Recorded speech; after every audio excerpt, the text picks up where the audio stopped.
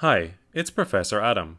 Let's talk about the chemical equilibrium constant and reaction quotient. Equilibrium relates to the extent of a reaction, the concentrations of the product and reactants when no more change is happening. This is similar to traffic going back and forth over a bridge. The movement in one direction is balanced by the other. When we talk about equilibrium in chemistry, we are usually talking about balance. Not all reactions are unidirectional or forward reactions. Some are reversible, which means that the products of the forward reaction can make the reagents again. This is called a reversible reaction. When the rate of the forward and reverse reactions are equal, then the system is said to be in dynamic equilibrium, but it is important to realize that chemical reactions are still happening. In stoichiometry, limiting reagents indicated how much of a product would be formed, but these were for unidirectional or forward reactions where it was assumed that all the reactants make products, at which point the reaction is finished. With equilibria, the situation is a little more complicated and some maths is necessary to find the concentrations at equilibrium.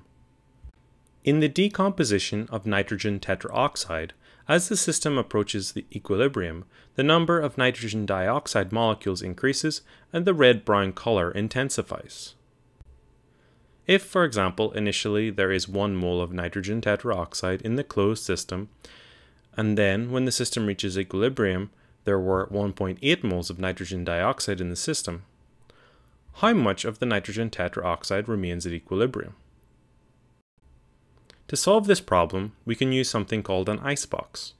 The letters stand for initial concentrations, changing concentrations, and equilibrium concentrations. The icebox is prepared like this. Then for initial concentrations, put 1 mole under nitrogen tetraoxide and 0 moles under nitrogen dioxide, as there is no nitrogen dioxide at the start. The total change in concentration is unknown at this point, and so it is represented as X, negative X for the reactant because it is being used up to reach equilibrium. Because the stoichiometric coefficient of the product is 2, plus 2x is written.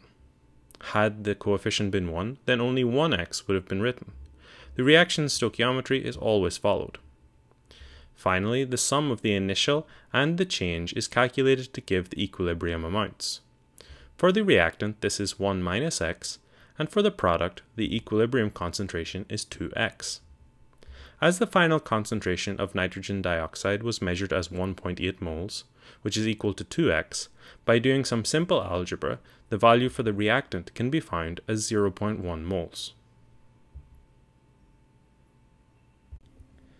Every equilibrium will have an equilibrium constant Kc, which will be the ratio of the products to the reactants at equilibrium. It is the ratio of the concentration of the products raised to the power of their stoichiometric coefficients over the concentration of the reactants raised to their stoichiometric coefficients. This is called the equilibrium constant expression, and if this ratio equals Kc, then the system is at equilibrium, otherwise it is not.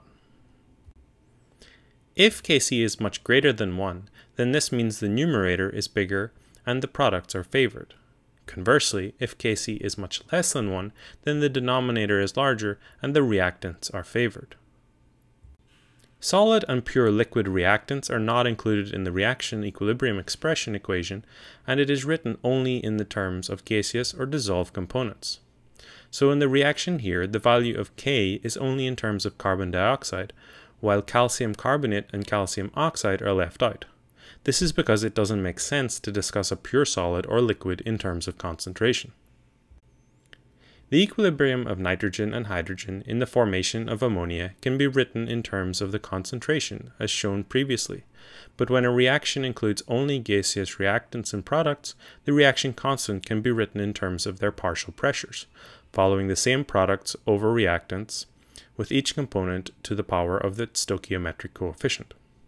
Kc and Kp can be related by the ideal gas law and are thus interchangeable for gaseous systems.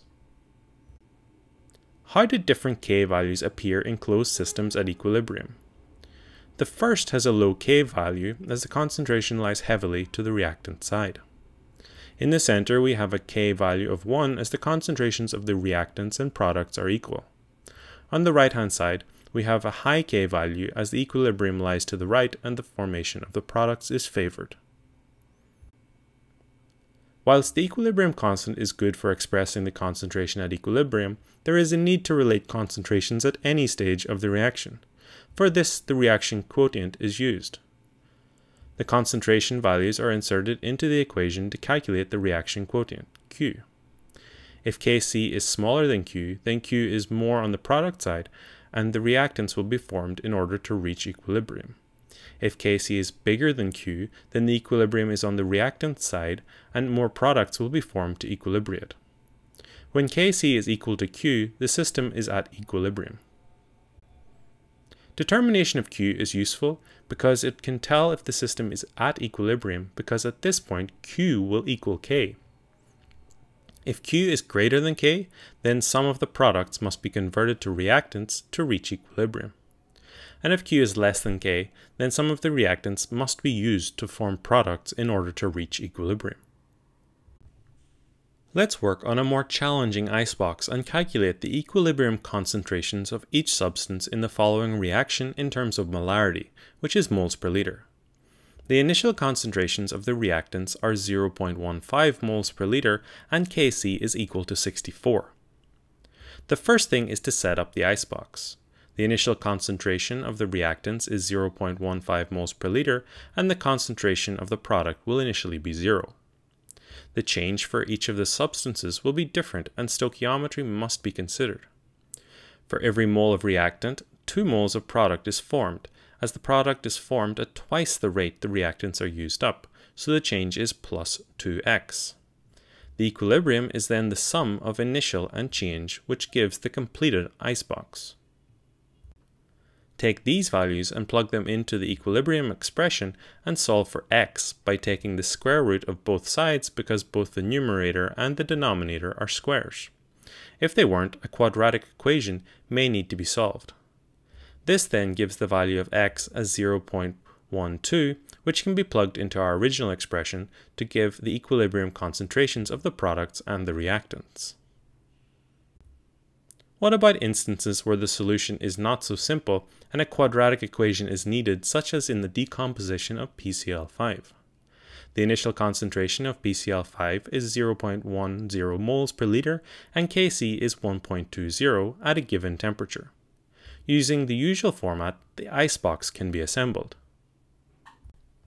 When the values are plugged into the equilibrium constant expression, it is found that simply taking the square of both sides is not possible, as a quadratic expression is produced, which can be solved using the quadratic equation, which when solved gives 2 values for x. Though the negative value is not chemically meaningful, x then becomes 0.09 and the equilibrium concentrations can be found by plugging the value of x into the equations.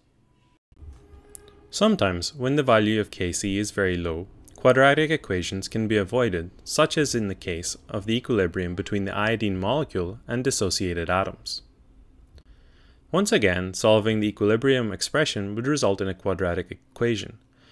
This, of course, can be solved in the usual way, but because the value of Kc is very small, it is possible to approximate 0.3 minus x as 0.3, resulting in a much simpler equation.